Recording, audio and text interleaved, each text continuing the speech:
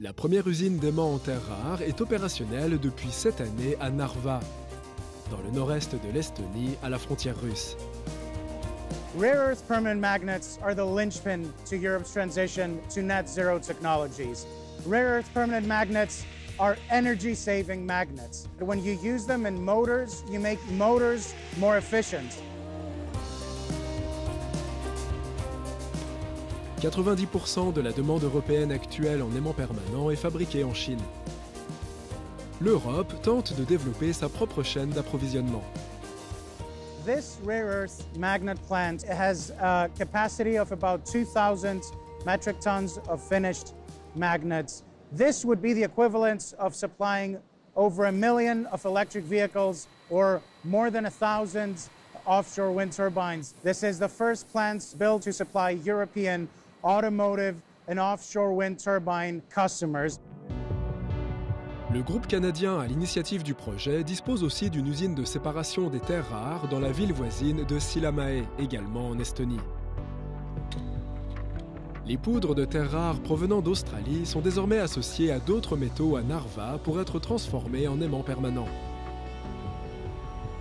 Une aubaine pour Zoriana Mural, qui, après un doctorat sur les aimants permanents, pensait ne jamais trouver de travail dans ce domaine, encore moins en Estonie. There is no magnet with one pole. They are whether repelling or attracting. So I thought when I quit the university that it's enough of the magnets and they will repel me.